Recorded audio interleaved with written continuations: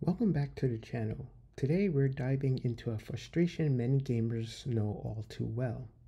You reach the climax of a game, ready to face off against the final boss, and suddenly your game crashes.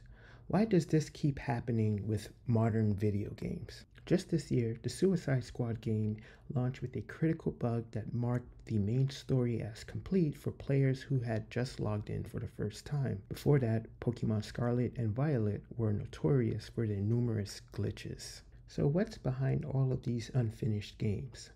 There are three main factors intertwining to create this issue, and the first is scope. From minigames to new characters, enemy types, and decisions about which platforms to release on, developers must define the scope of their game carefully. As games expand, so do the demands from both the gaming community and business stakeholders. Some studios manage this well, others don't. A larger scope increases the risk and potential for bugs to slip through. You might wonder, why not reduce the scope? Often decisions about a video game's breadth comes from beyond the developers and testers, leading to an everything but the kitchen sink approach. Unfortunately, this is common practice in software development.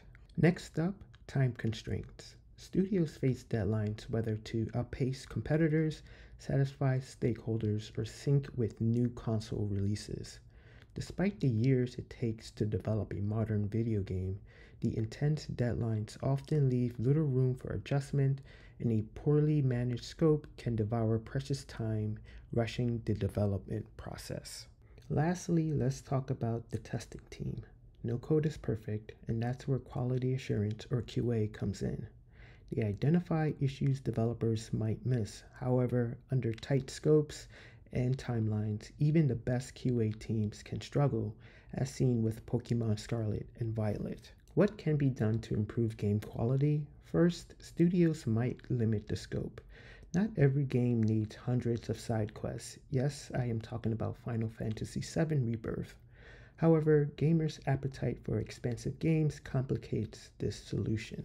Realistic deadlines could give developers more time to refine the game, aligning business needs with development capabilities. Investing in QA is crucial, especially for games releasing on multiple platforms or featuring extensive content. Each aspect of the game deserves dedicated testing, though this requires commitment and resources that may be scarce in today's economic environment.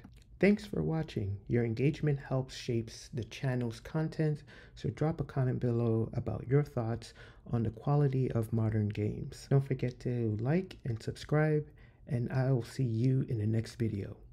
Take care.